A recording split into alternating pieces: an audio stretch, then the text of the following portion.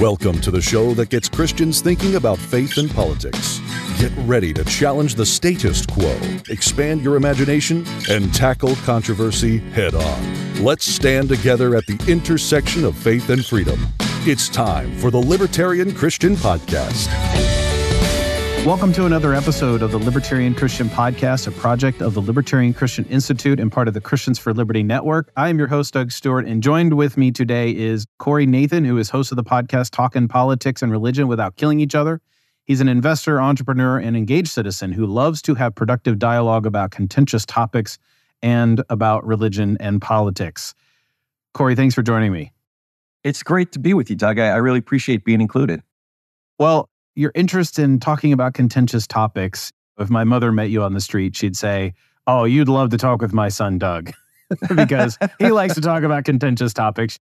I think we're probably kindred spirits because also the without killing each other piece of the title of your podcast is also pretty important, because important to me is that we have the ability to have civil dialogue. And even myself, I've had to rein myself in a way because, yes, I want to wring that person's neck for believing what they believe. And so we're starting this conversation off in January 2024. So election year is up. It's an election year. Tensions are high. There's an election this year? I didn't know. Oh, man. I wish you were being truthful, because then I'd be like, that's awesome, man. I'm so glad you don't know this. But misinformation is going to be rampant, and they're going to be getting really high on tribalism in churches, families, workplaces. People in those places are going to be at odds with one another, or they're just going to have to grit their teeth and ignore what everyone else is talking about just so that they don't get mad at each other. And so we're at a time where, and it's not like this is new. This happens every 2 years, every 4 years, whatever, where this kind of thing happens, but we need to learn to talk about it better. And so you're a good person to talk about this. Before we jump into all the specifics of hey, here's how to have really great conversations with people, tell us a little bit about your story. You grew up as an observant Jew. Now you're a Christian. Give us a little background of that. Yeah, that background, my journey from growing up in a family that was going to synagogue every day. We kept kosher. We went to an Orthodox synagogue. And in my late 20s, becoming a Christian in a lot of ways led to this program, Talk Politics and Religion Without Killing Each Other. Because when I came to certain theological convictions about the messiahship of Yeshua ben Yosef, Jesus, I had to have very difficult conversations with my family, my dad in particular, about why I came to this conclusion and what it meant for who I was as a Nathan in my family and our heritage. Those are difficult conversations, but also I immediately started going to church once I became a Christian. And I very quickly this is the early 2000s, I very quickly realized that a lot of folks I was going to church with weren't nearly as compelled by the Rabbi Jesus and his teachings and those theological convictions I had mentioned just a second ago. Their primary focus, it was a social and political disposition for them first, and in a tertiary way, they were Christians. That wasn't always the case. It's not to say that not everybody was taking their Bible seriously, but if they had a choice between bending scripture to make it sound like what they wanted to versus coming to the conclusion that their political preferences might have been wrong, they would choose their political preference every day of the week and twice on Sunday. So to speak. So all that to say, I was having some challenging conversations in my Bible studies with buddies from church, whether we were going out for a beer, grabbing coffee together. So I realized that not only do we need to be having these conversations, we need to be doing it better in a more healthy way. And this is pre-Trump era. This is, like I said, going back to the early 2000s. So yeah, I was watching a little bit of some of the interviews that you've done, and you had a guy call in. He was really upset because you said something negative about Donald Trump, and that triggered him, obviously. And one of the things that he mentioned was that God uses broken people to carry out his will or his plans or whatever. And it's almost as if, to your point about people twisting scripture or scriptural principles or Christian principles to fit their politics, it's like, well, oh yeah, God uses, fallen and broken people to carry out his plan. It's like, well, that's true. That's a true statement. But it's like they've made that their reason It's like, well, this is how God works in the world, is he uses people, broken, terrible people with bad morals, just like Donald Trump. And that's what we're going to, and it's like, wait, no, you're missing the point. That God can use even the most broken of sinners. And I'm not necessarily saying that Donald Trump is there. He is in many ways, and so are others, obviously. But the point is that it's like, well, let's just bend it to justify why we really like Donald Trump. It's because, well, that's how God works. God works with these kinds of people. No, God also uses righteous people to lead people to truth. Yeah, I'm a big fan. When it comes to scripture, I'm a big fan of reading as fully as possible and as contextually as possible. Yeah. And I'm not aware of what your audience's preferences might be or where their leanings might be. But when it comes to how I try to discern how to be in the world, including in politics, what my political activity is or how I vote or my civic engagement of any sort, I submit to the Bible, really, and I don't want to use a word like literalist or authority. I take my Bible seriously. That's what it comes down to. Mm-hmm. I try to read every day, good chunks of it, not just a verse here and there. And I try to let it wash over me. And I also try to consider what I'm reading, again, contextually, and then from that derive, okay, so if I'm trying to make a decision, whether it's about an issue or a politician, I try to allow how the Bible has impacted me and what I'm reading in God's word to affect that decision. And when I get hit over the head time and time and time again with something, I have to start to consider that. When it comes to Donald Trump, I'll just put it out there. I am not a fan. Sure. Yeah. Some of my friends say, oh, I like his policies. I just don't like his tweets, or they try to oversimplify it that way.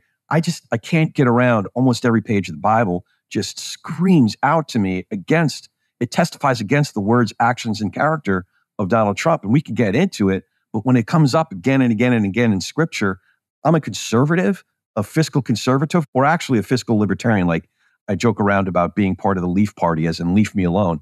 So fiscally, socially, I'm definitely socially libertarian, but I can't support someone who is on the very opposite side of the fruit of the Spirit: love, joy, peace, patience, kindness, goodness, gentleness, self-control. I can't get myself around a guy who is the very wrong side of the equation of love is patient, love is kind, it does not envy, it does not boast.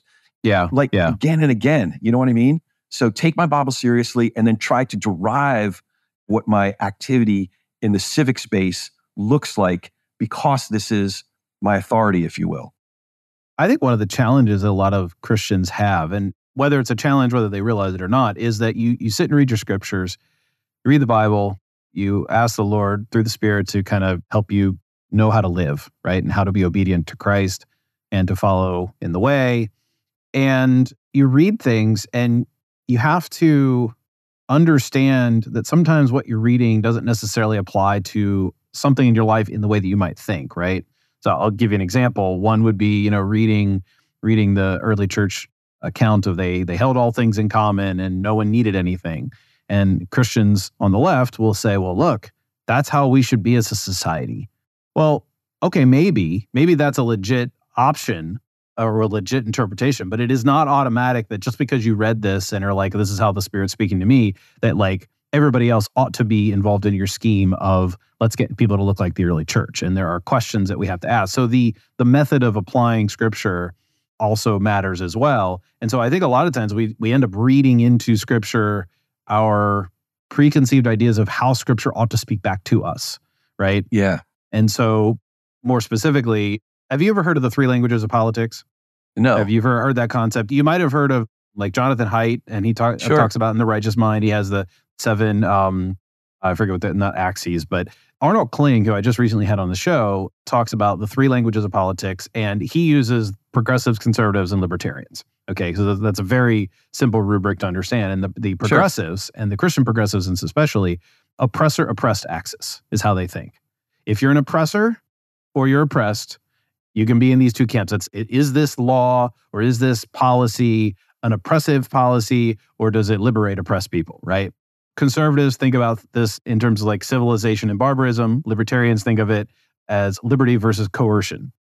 So you have these three axes, and if we approach the scripture as libertarians, we look at the scripture and we say, look, the Bible is talking about how we need to be free from coercion. And that is true. I'm not denying that at all, because obviously I'm a libertarian. And you'll see the progressives go to it and say, well, look, God is all about liberating the oppressed. Look at the story of Egypt. Look at the story of exile. Look at the story of like Jesus liberating us from the bondage of sin. And so there's that angle to it. And I think we all kind of speak our different languages. For you, now that I've kind of introduced that concept generally, when it comes to speaking to people necessarily without quote unquote killing each other, as the title of your podcast says, how do you tend to approach it when people just seem to be talking differently to one another and like sort of talking past one another? Because if you're speaking different languages, you're not going to understand. Yeah, it's a really important idea to explore and for each of us to think about. We all have a tendency to generalize, and by generalizing, we will inevitably mischaracterize. And what I'm especially concerned about is by mischaracterizing, we vilify. I'll give you an example. The other night, I was talking to a really good friend of mine, really good friend. And I was talking about a school that my kids went to for about 10 years, and his kids are going to now. They are part of the classical Christian movement. But there is a primary identifier, kind of what I described before. Every community night, they'll have a special speaker, and it's someone along the lines of Mark Levin or Ben Shapiro or Hugh Hewitt, might have been one of the more moderate speakers. And my thought to my buddy was, if they just owned it, if they just branded it, we're classical Christian, American conservative or Trumpian or however they'd want to word it. I just wanted to be out there with it, as opposed to pretending that that's not who they are. And his response to me was very interesting. Well, what do you think about AOC? What about what Bernie Sanders has been saying now, trying to get through about Israel? And I said, hold on. First of all, you're not really asking me a question. Right. You're making a point in the disguise, in the costume of a question. Second of all, you're asking me a question assuming that I hold a certain position or that I espouse the virtues of the politics of the individuals that you just mentioned.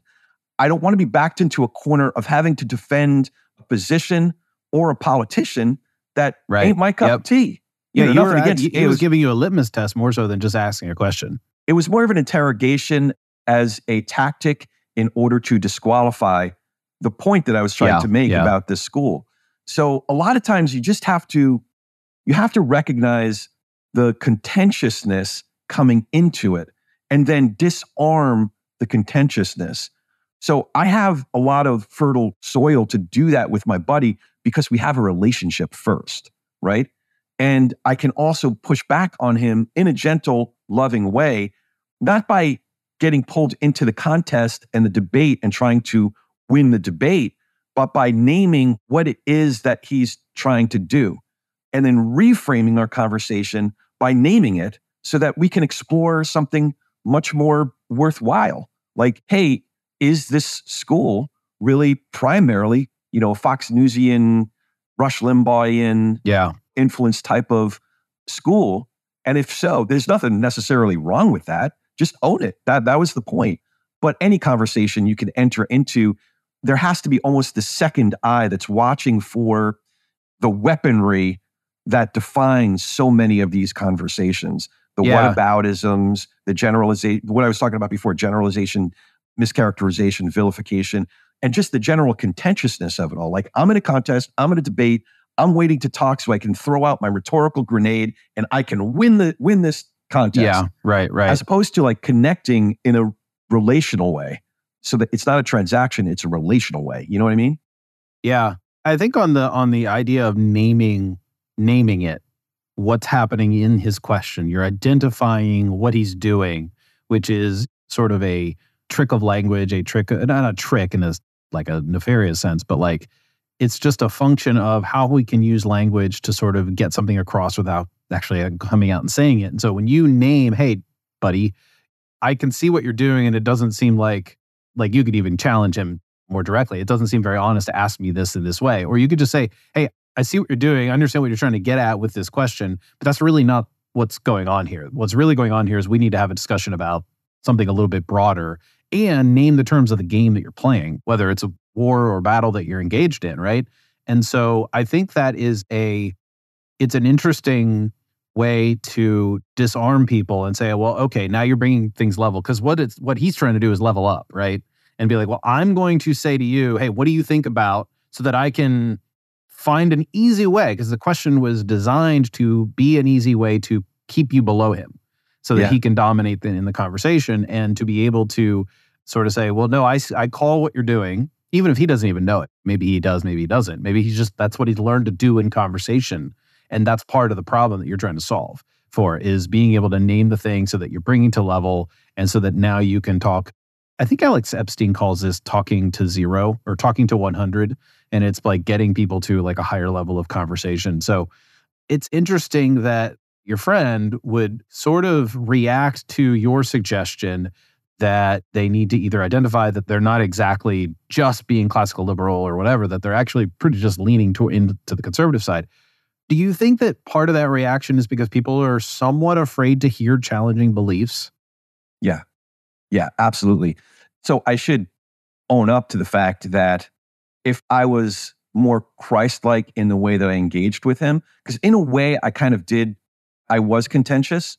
There was a part of me, my ego really wanted to win this by redefining the rules, right? But if I was more Christ-like, I think that I might have responded in a more transcendent way and understood exactly what you're talking about, put myself in his shoes and understand that he just heard something and his reaction is very similar to what my reaction might have been. Like, how can you think that? That's crazy. Yeah. It's easy to do that. Yeah. He articulates a question to push back on it because he has a visceral response to a notion that I just put out there, right? So if I can understand that's what he's reacting to in the moment, and then do what Jesus so often did, which is respond to a question with another question, an identity level question.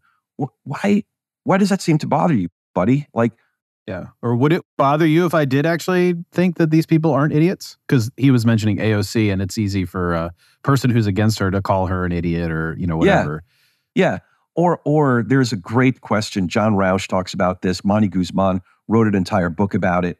To ask a great question that allows the person to tap into story, their own story, right? And then we get away from even that trivium of labels, the conservative, libertarian, progressive. Yep. We get away from those labels and get into the humanity of the person that we're trying to connect with, right? Yeah. So the question would be something along the lines of, so tell me more about your life. Like, how did you arrive at these? You clearly feel strongly about this. Like, how did you arrive at that? Tell me about when you first started thinking about coming to these conclusions of being a strong conservative, or more specifically, maybe not hating liberals or liberalism or leftism or however you might define it. Like, when did that start becoming a lot clearer to you? Tell me about you, And then that opens the person up to a story, their own story. And now I'm able to connect with them again, not so that they're wearing a jersey and I know how to react based on that one data point. Oh, he watches Fox News or whatever it is. But I can respond to my friend who has a name, who has all of these complexities and nuances. And now we can really talk. Now we can really connect, Corey, that takes too long, and there's an election coming up. And so I have to win the argument. I mean, right. I say that in somewhat in jest, actually completely in jest, obviously. But there's an urgency that people seem to have that, if Biden or Trump or whoever is next in office is the president, then the world is going to end. And so there's an urgency to it. Our friendship is not as important as the end of the world, right? Like, I realize nobody would articulate it. Like, no friend would be like, hey, dude, I know you're my friend, but we're going to have to put that aside. The end of the world is near. No one's rationally going to do that. But our survival instincts are going to be, no, my tribe is important. We need to be victorious over the powers of darkness, which you're on the side of. That's kind of the mentality that a lot of people can tend to have. And so they see other people as a threat rather than just ideas that they falsely hold. Yeah. So, quick story. I posted something about a year ago, actually, and it was really a question. It was a quandary. And that is, I don't understand folks who could never even conceive of the possibility of voting for someone with the wrong letter before their name. In other words, if you identify as a Republican, you can't even conceive of the possibility of voting for a Democrat, and vice versa. Somebody got back to me, a very public semi-public figure, a guy named Pete Dominick. He used to open up for The Daily Show and get the audience excited. He's a really accomplished stand-up. Now he has this great presence, stand-up with Pete Dominick. He got into politics on XM radio. Pete and I have become friendly. Pete just pounded me online. And then a bunch of his listeners and followers started pounding me because he thought, I don't know what he thought I was saying or who I was referring to specifically. The funny thing is I was really trying to give a little crap to my pastor because he could never even imagine the possibility of voting for a Democrat. And Pete took it as, no, this is not the time to vote for Republicans. The Republican Party is too far gone. And I just said, Pete, we got to go offline. We got to have a conversation about this. I feel like there's a dog pile on the rabbit and I'm the rabbit. Yeah. Online. So Pete and I talked and he ended up coming on we recorded the conversation. I ended up sharing it. Pete continued to pound me. There's one particular politician, local politician, a woman named Suzette Valderas, who's running for state senator to replace Scott Wilk, a really effective state senator. In California legislature, Republicans have very little chance. But if they are bridge builders, and in Suzette's case, when she was in the assembly, she started the Problem Solvers Caucus in the state legislature. So I'm a big fan. We disagree on certain policies that she supports, legislation that she voted for, but there's some other things that we're really overlap. But mostly, she's about problem solving. And most importantly, in today's Republican Party, she doesn't see her Democratic colleagues as the enemy. She sees them as the loyal opposition, which I think is a really important framework. So Pete and I had this conversation. He's like, you can't. She's terrible for this and she's terrible on that and she's going to kill people and And I said, Pete, you just convinced me. You absolutely positively convinced me, not of what you wanted to convince me of, but I'm going to now start supporting Suzette's campaign for state senate even more vigorously, financially, and any platform I can give her. And that is often what happens. Sorry about the longer story than I planned, but no, it's fine. That's often what happens. We can pound away at somebody, and what we're doing is just exactly the opposite. So contrast that with what I have found to be effective. Instead of the transactional winning a debate and fighting and pounding away at somebody until they submit and say, you're right, I'm going to vote the way you want me to vote. That never, ever, ever, ever happens. What does happen is when you read, and I've used this kind of comparison a couple times already in this conversation, but when you redefine, instead of a transactional interaction, a relational interaction, and you relate to someone on a human level, then you have a much better chance of persuading if that's what your objective is. But here's the other caveat. You have an even greater chance of persuading if you leave room for the possibility of being persuaded. If you have the posture of, like Monty Guzman's book is titled, I Never Thought of It That Way. If you have a posture entering into a conversation, leaving room for the possibility that at some point you'll say, I never thought of it that way. Ironically, that makes you a much more persuasive interlocutor, you know? So that's what I try to do. And I also try to keep it in perspective. That is, I can get incredibly frustrated. How could people possibly think this way? As a Christian, we see folks that claim the title evangelical, and we know they've never cracked open the Bible. They don't go to church. These are political evangelicals, and that's crazy. I wish I could snap my fingers and convince them all that they're completely wrong and maybe start going to church and taking their Bible more seriously. That's never going to happen. But what can happen is, and I'll close my point because I've been rattling on a bit here. It's all good. But what can happen is I can have that influence I was talking about, or that persuasiveness, possibility of persuasion with one person by 1 degree in one conversation. And that actually does change the world. Yeah. If we keep it in perspective that way. So. No, I mean, I appreciate that. And I think that is, I want to say unfortunately. Fortunately, on the one hand, it's fortunate on the one hand because like there is a way for us to actually affect change, and that's to have these kinds of conversations. Unfortunately, because it's like a one at a time situation, or maybe in small groups, if you're in Bible study and, you have a little bit of an audience that is a unique or an intimate group of friends, you might have that. But it does seem like this is going to take a long time, right? And, there are, like I said, we have an election year coming. We have to convince as many people as possible right now. I want to shift to one particular topic, which is, everybody agrees on, and it's not very contentious. So I'm going to throw you a softball question here. How do you talk with people about the Israel-Palestine conflict? Okay. Yeah, you're right. So growing up Jewish, I have a lot of family in Israel. it depends on the person. And it takes a great deal of restraint on my part in order to have an effective conversation. And frankly, sometimes I'll lose it. Like, there was a gathering in my town at the city hall of Jewish folks and friends of Jewish folks the Wednesday after October 7th. They were just there to mourn together, to pray together for those who wanted to pray, just to be together and provide some comfort to those of us who are worrying about our family. At the same time, there were several trucks that were circling in the parking lot, waving Palestinian flags, shouting things such as "from the river to the sea." And there was definitely in the air, the smell of violence. It didn't break out, but that was a moment, and I've been in other situations where that possibility existed, that tension was there. That was a moment when I really had to restrain myself. But it really depends on the person and where they stand. I have a very, very, very dear friend who's done a great deal of work. She has an organization called Freedom Road. Her name's Lisa Sharon Harper.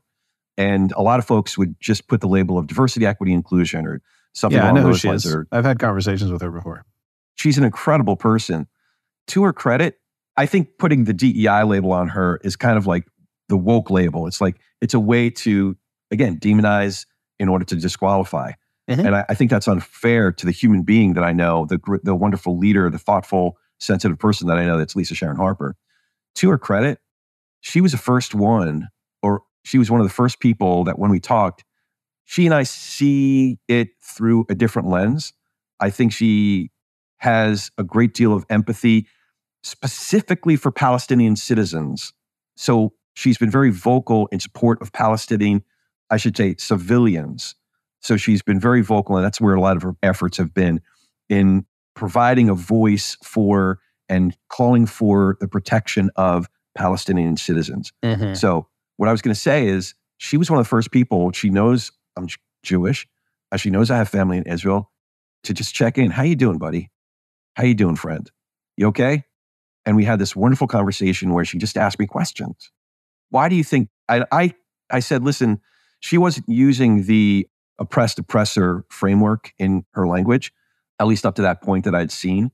But she said, why does that framework bother you? And I said, because if you knew my Uncle Sal and my Uncle Strulik, who arrived in what's now called Israel right after World War I, you would never dare call them colonizers. They were paupers. They were peasants that had to flee Cherny Ostrov, Ukraine, where our family had been for 800 to 1,000 years. These do not colonizers make. People who had to flee the Bolsheviks who were hunting Strulik and the Cossacks who were burning down our houses. They had to flee with only what they could carry in their pockets. These are not colonizers. So I object to the oppressed oppressor framework in the first place. The point is, in that conversation with Lisa, she was wise enough and patient enough with me just to simply ask me questions, right? The other side of it is, I had a conversation with someone, he is a big Trump fan, got a big old gun rack in his garage with MAGA stickers all over it. And he and I are good buddies too. And he checked in and he said, I thought it was just it was almost as if he was doing a victory dance, like a touchdown dance. And it wasn't even a week or 2 weeks later, max, when he checked in with me, he said, if Trump was still in office, this never would have happened. And my first response was, dude, forgive me if I'm hesitant to embrace the guy who bear hugs the Jews will not replace us people. Forgive me if I'm not really enthusiastic about the dude who has dinner with neo-Nazis. Like, sorry, like, yeah, he moved the thing from Tel Aviv to Yerushalayim. Like, okay, great. I don't know. That is not a sign of the next coming of Mashiach. Like, sorry, I can't do it.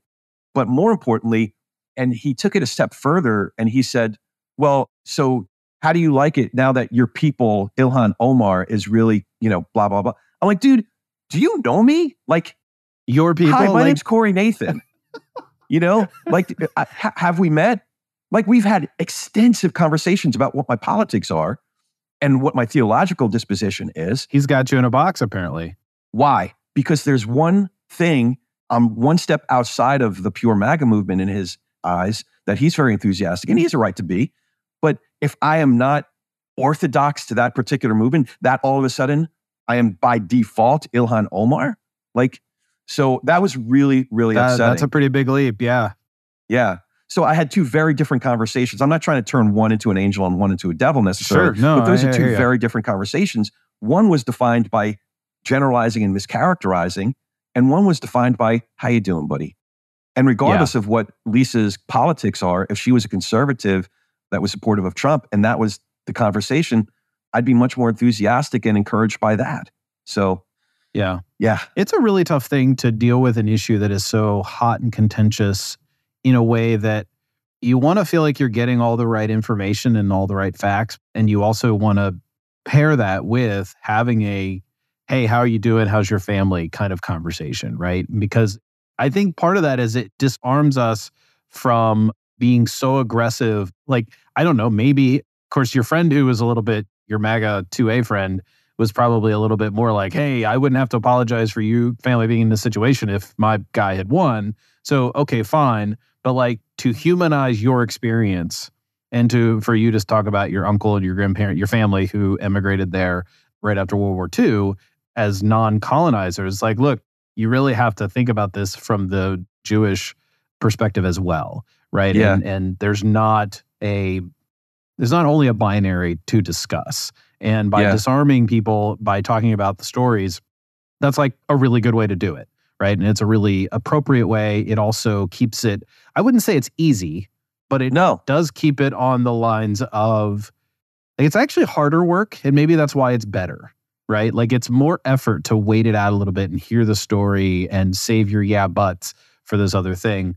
As we wrap up, I just want to share, since we're talking about Israel-Palestine a little bit here, one thing that I have decided to, or at least try to do in studying and understanding what's happening there and sort of even the history of the conflict is, I'm pretty sure I won't read a lot of people, and I haven't read it yet, but I won't read books and I won't read a ton of articles that are decidedly the Jews are evil or Palestine is lying to you, right? Like, if it's going to be, I'm wanting to listen to people who say, I have opinions on this, but it's complicated and I can have empathy for both sides.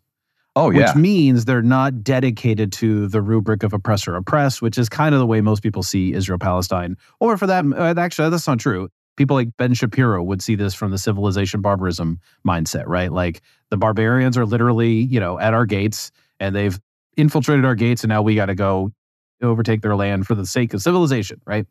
Okay, fine. Maybe that's true. Maybe not. Maybe that's just how you see it. But it's not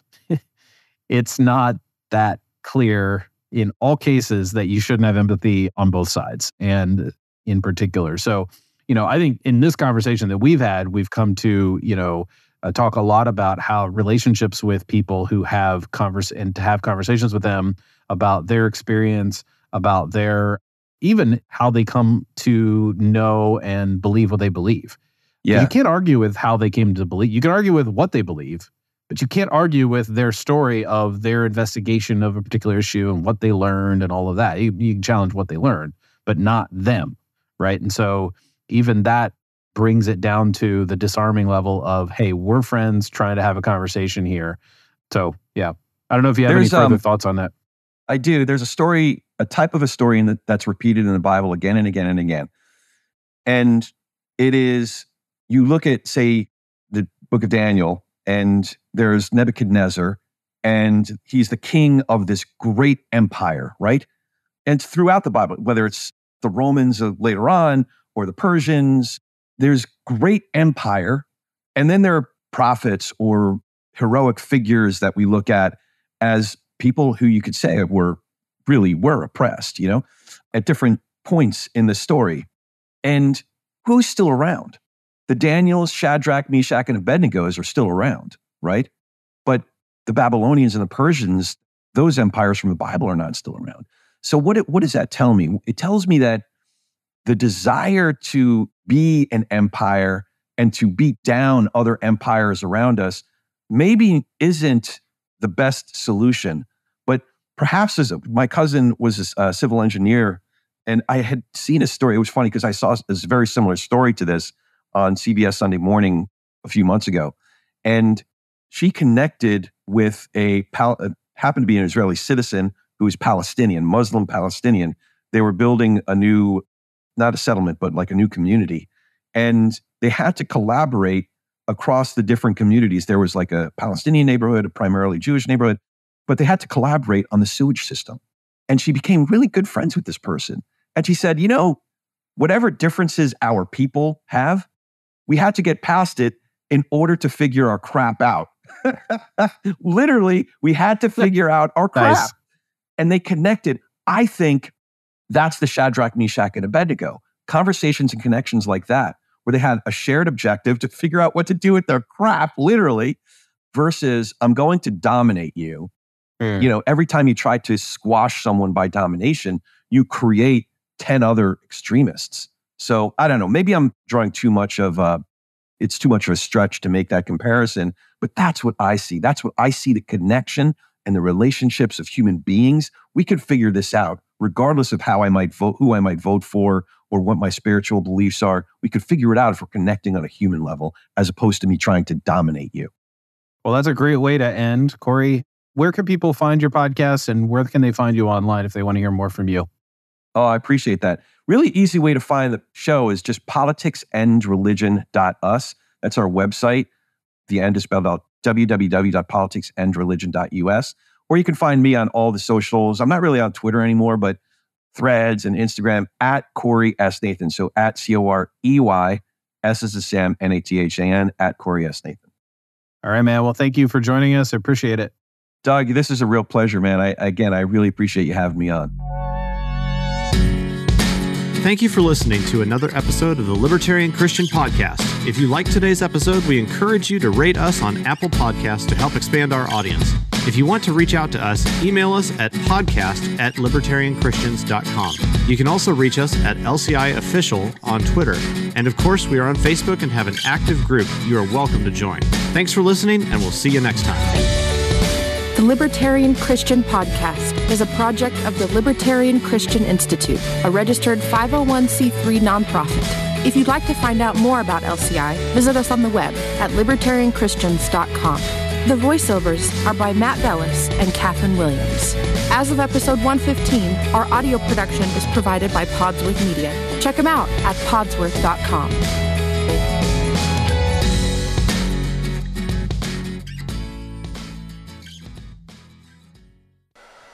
Hello, everyone. It's Doug from the Libertarian Christian Podcast. You might notice already that this recording sounds quite a bit different from usual. In fact, it probably sounds pretty crappy. Well, I'm doing this to show you something pretty amazing. As you might know, the guys over at Podsworth Media have been producing my show for several years, quite a while, hundreds of episodes. And now they have a brand new online app for taking rough recordings like this one and making them sound a whole lot cleaner and a lot more listenable in just a few easy clicks. So here are some of the core features. They remove background noise. It reduces plosives, which is really handy for me because I often forget to put my pop filter on before I do a YouTube video. Because pop filters look terrible when you're on camera. It fixes clipping. It removes clicks and pops. It fixes clipping. It removes clicks and pops. It evenly levels dialogue so that you don't have somebody talking really quietly and then somebody talking really loud because they're too close to the mic or too far away from the mic. It evenly levels dialogue so that you don't have somebody talking really quietly and then somebody talking really loud because they're too close to the mic or too far away from the mic. How do you use it? It's easy. You go to podsworth.com, you click Get Started, and because you're a listener to one of the Libertarian Christian Institute's podcasts, you can get 50% off your first order by entering the promo code LCI50. That's LCI50. And you will get 50% off your first order. If you are doing anything like a podcast, a video, a sermon, an audiobook, anything that's spoken word, you want to use podsworth.com and clean up your audio to be even more professional and polished. You want to use podsworth.com